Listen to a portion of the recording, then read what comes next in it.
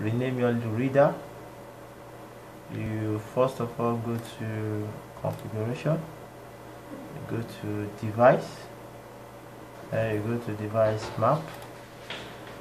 You come down to your device should be like this. You go to device, click, then you go to communication driver server, you click, then you go to your master panel or your panel, your second panel, and you right click on which panel you want to rename the reader.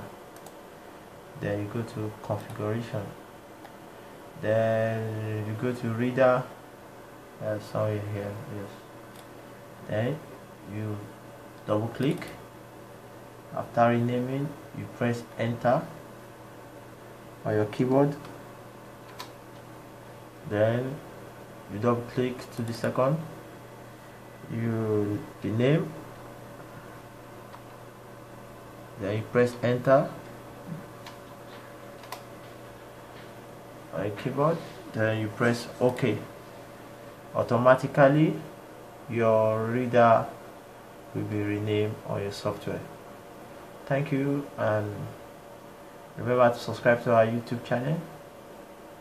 God bless you.